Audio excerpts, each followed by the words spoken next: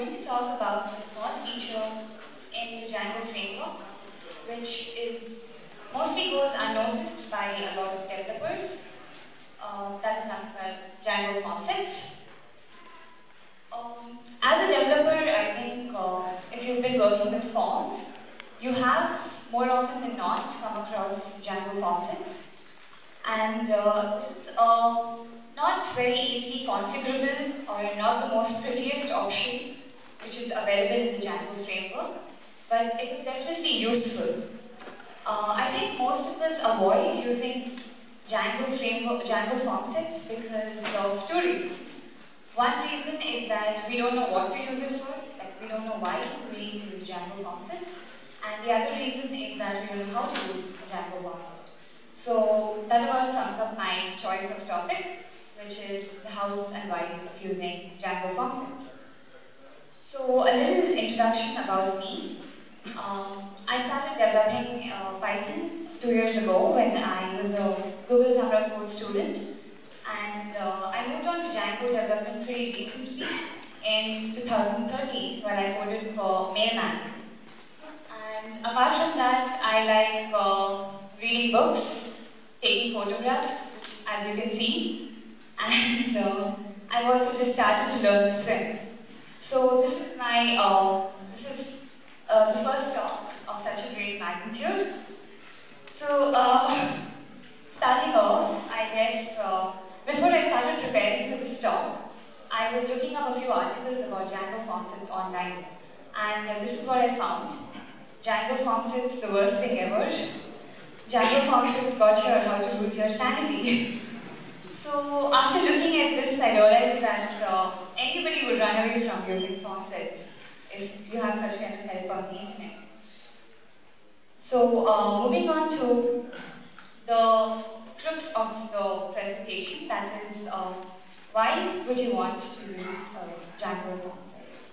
So this is a basic form in Django, and there are many occasions where you will probably want to replicate this form on the same page. So you want multiple forms of the same type, or if you want to create a data grid user interface.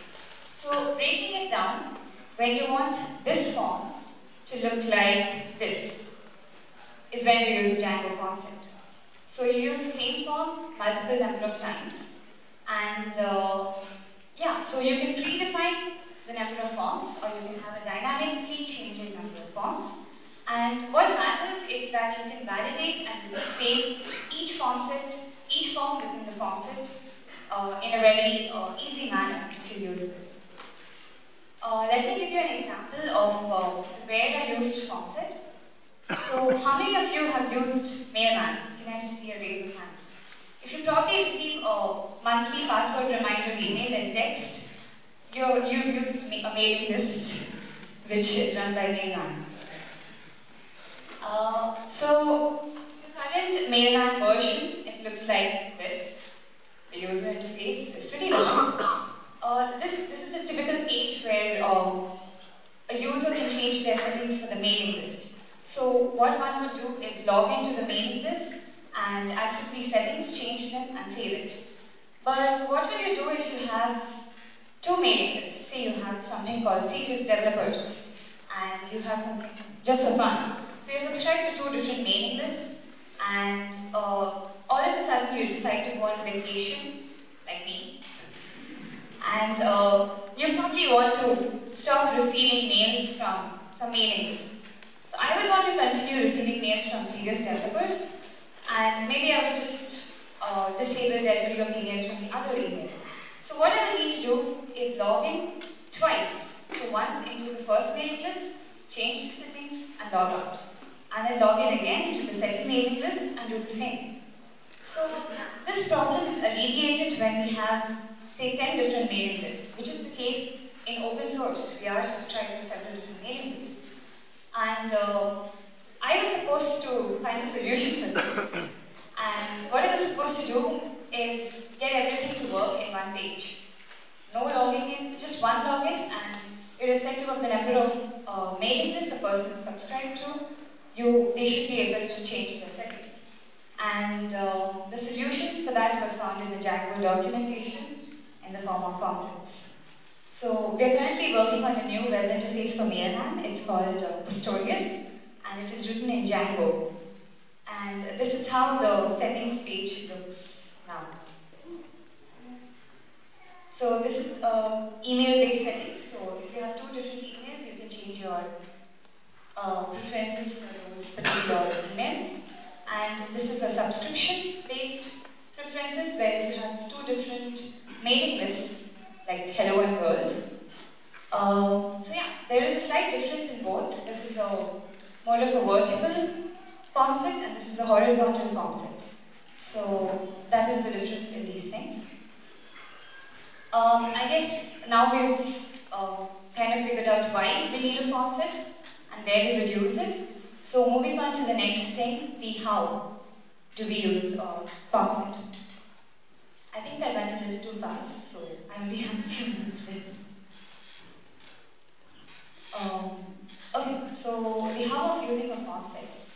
Most of my talk is designed for beginners or intermediate level people. So the code which I've written is a little low level, I guess, if you look at it that way. So the how of using a form set would basically involve several steps. First step is creating a form set, and the next step is defining or using the form set in your views or templates. And after that will be validating your form set once you have entered data into it.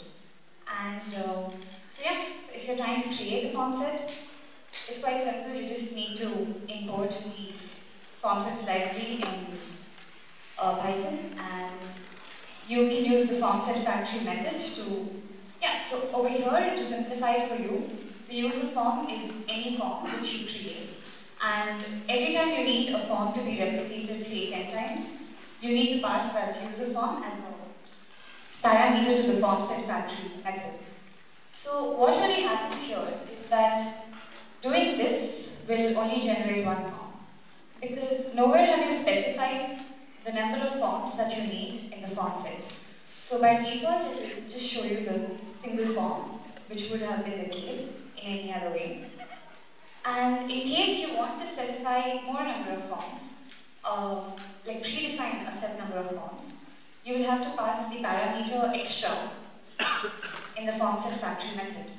So by passing extra is equal to 5, I am generating 5 different forms of the same type which we saw here.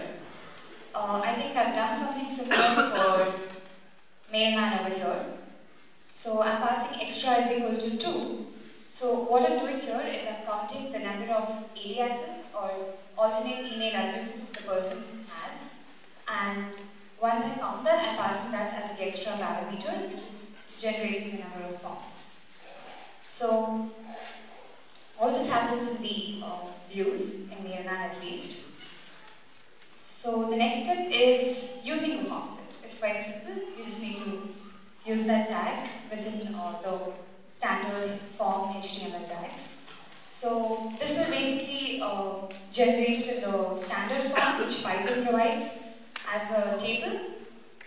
And if you want to customize your form set in your templates, so what you can do is, say in my situation, if I want to just display one setting to the user and not display the entire form, so I can iterate over the forms within the form tag, and for each form in the form set, I display the attribute.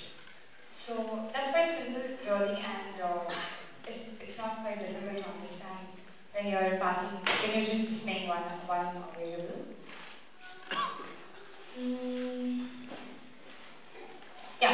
So there's an extra line which I've included here, that is formset.management form.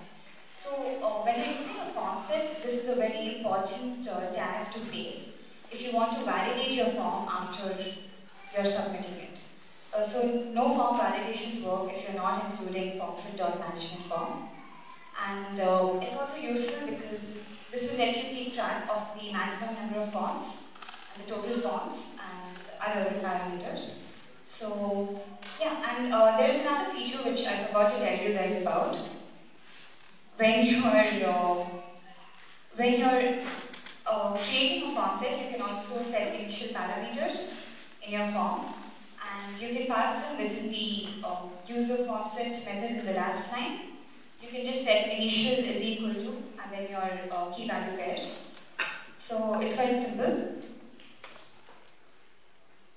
Okay. So this is a slightly more complex version of form sets. So I guess this is something which you would find in views. So I've met a couple of people over the past few days, and most of them have said that they find using form sets with class-based views very difficult. So this is an example of a class-based view or a method inside it. And what's ideally happening here is that you are creating a form set called user form set, and you're basically checking if it is a get or a post. If you are posting the parameters, you are retrieving the form set and making a check for the form set to be valid or not. And the isValid function is a provided method by Django. So if form set is valid, I'll probably iterate over the form set and get my required parameters or save the form set and so on. Else, if it is not, it will basically result in a get method, in which case I will just render the response to the HTML page. I guess that's it. So I just like to thank a few people. One of them is Florian Fuchs. He was my DSOC mentor, and he was helping me out till yesterday with my talk, even though he's in Germany right now. And the other person is Lynn Root.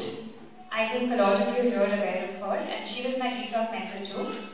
And she's the one who suggested that I should come to DjangoCon Europe and also apply for the talk here. Apart from that, I would like to thank the DjangoCon organizers, especially Daniel, for consistently interacting with me and making it easy for me to come here. And of course, the Django Software Foundation for sponsoring my trip and letting me come here. And of course, you for attending my small talk and giving me moral support. So, thank you.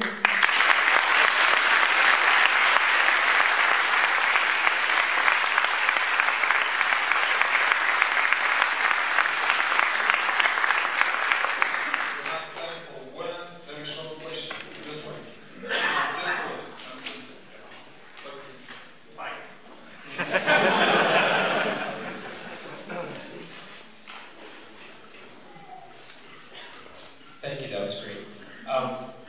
I've used form sets quite a bit, and you showed something that I tried to do, and I came up with a really bad solution. You showed multiple forms in a form set in a vertical orientation.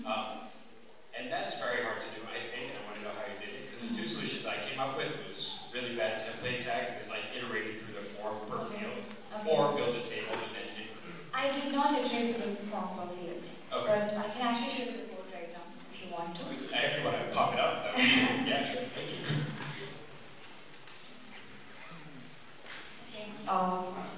If you have some time, I'll just show it to you. Okay, just one sentence. I just tweeted something to a project that's not ready yet to use, but it makes it so much easier to use form sets in views because it just works like having a normal form.